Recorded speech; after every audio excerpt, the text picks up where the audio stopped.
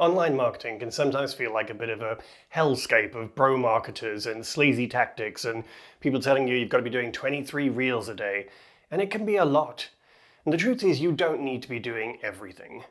But if you're selling anything online, the one thing you probably do need is a sales funnel.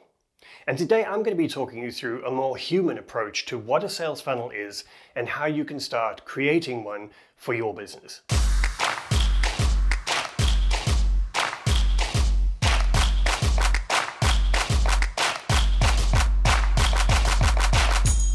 Hey folks, welcome to the channel.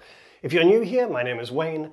I'm a creative director and a brand designer, and I'm here to help you create a beautiful impact with your business. So what the hell is a sales funnel anyway? Well, as you can imagine, there's no shortage of definitions on the internet for what a sales funnel is, and most of them just sound jargon-filled and unhuman. I mean, what sadist created the term tripwire when you're talking about marketing to humans anyway? I like to think of it in more human terms.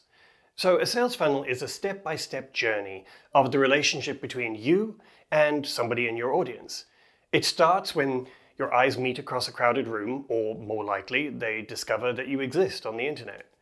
And then it goes all the way through step by step until they're ready to make a commitment. In other words, you get a sale.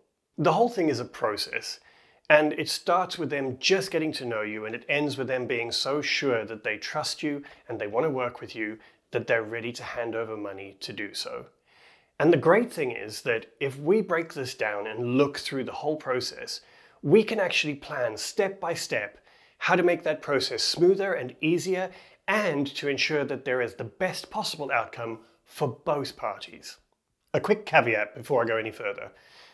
Of course, sales funnels can be way more complicated and complex. There are entire agencies dedicated to creating incredibly complex sales funnels with incredibly perfectly optimized stages. But most of my clients are human beings that want to do what they love and they want to make a difference. And they need a sales funnel that helps them get more buyers for their offer and doesn't make them feel icky. So that's why I'm suggesting in this video, we just go back to basics.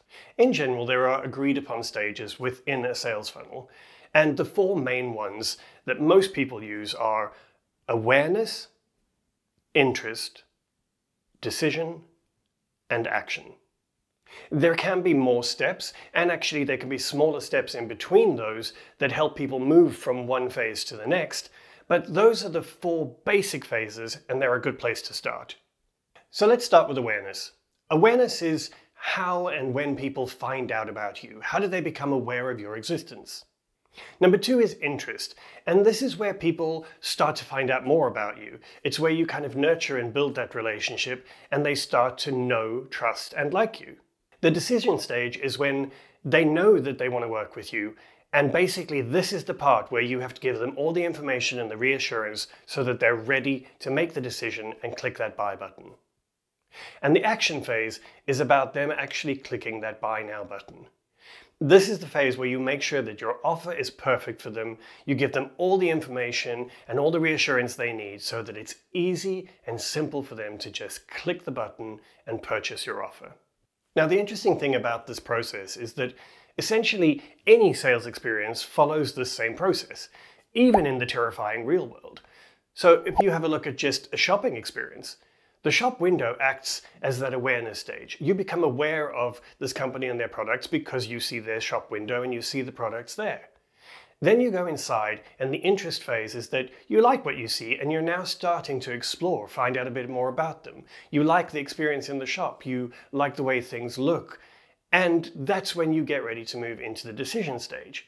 You've found something you like, you definitely want to buy something from the shop.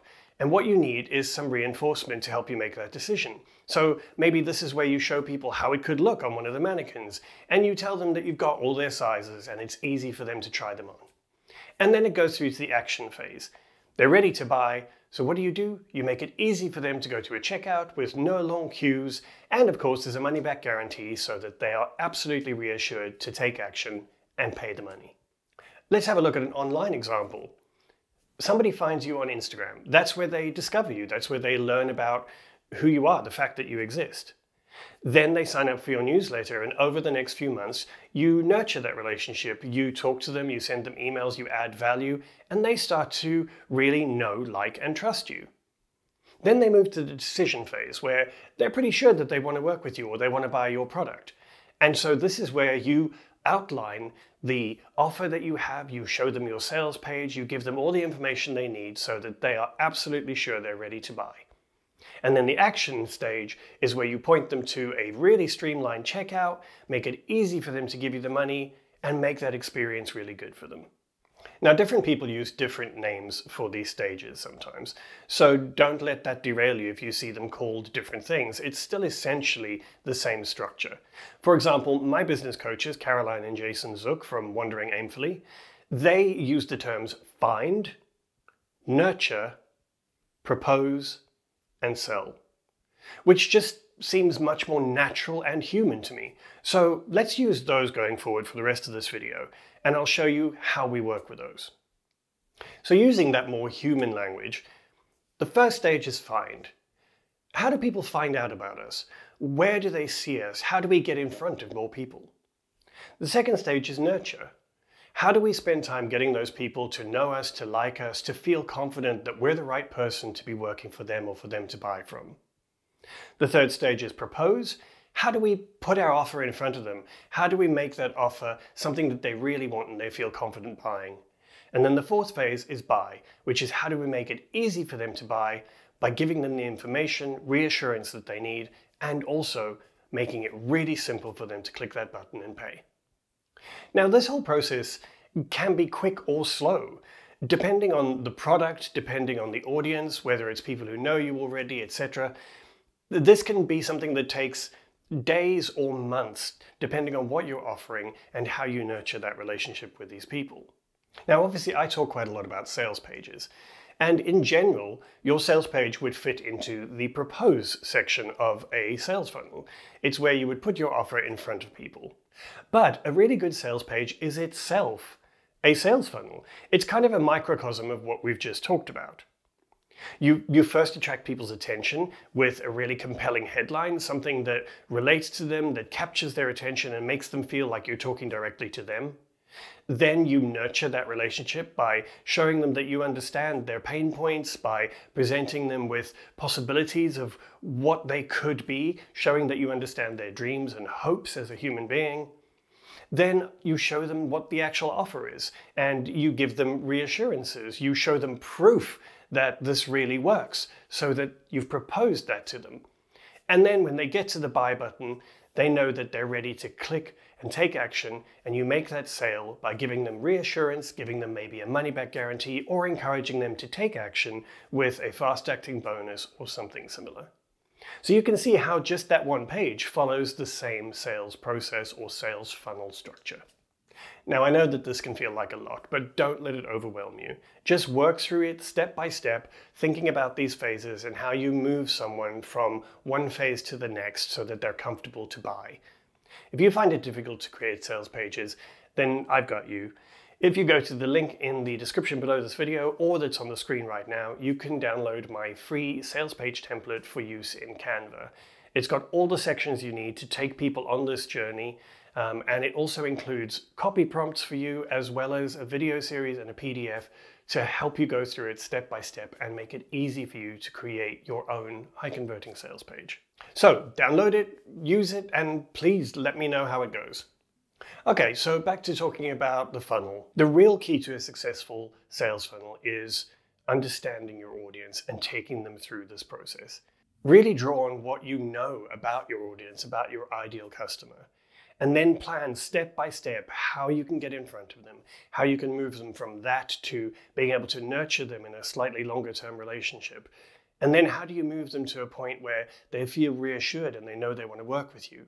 And then ultimately, how do you make sure that they're ready to click buy? Because these people are humans. They have fears, frustrations, dreams, and if you can understand and tap into all of those and plan out this journey that they take with you from getting to know you to buying from you, step by step, it makes it so much easier for you to get loyal customers, and it makes it easy for you to then think about automating this process so that some of that happens without you having to worry about it. It happens just automatically. But that's an entirely different video, which I'll do in the future. A couple of things I did want to mention, and the first is that the reason it's called a funnel is because you start with a huge amount of people, and generally it's funneled down to just the right people who are definitely going to buy from you. So just remember that people will drop off at every stage, and that's okay. You want to funnel it to people who become loyal customers who then can also talk about and promote your offer. And the second thing I did want to mention is you really have to think about sales funnels as a kind of ever-evolving tool. As you develop them, as you try them, you have to kind of measure the success, see whether they resonate with people, see where people are dropping off, and you then have to tweak and adjust. You have to keep making changes and compromises and learning more about each stage of this funnel to make sure that it works for you and your business. It's the same as any relationship. If they didn't like the white wine you brought the first date, bring champagne on the second. It's pretty much inevitable they're eventually going to fall for you. Now, I've got a couple of things to ask of you. The first is, in the comments below, I would really appreciate if you would let me know, do you have a sales funnel written out or planned out for your business? And if not, why not? What's stopping you?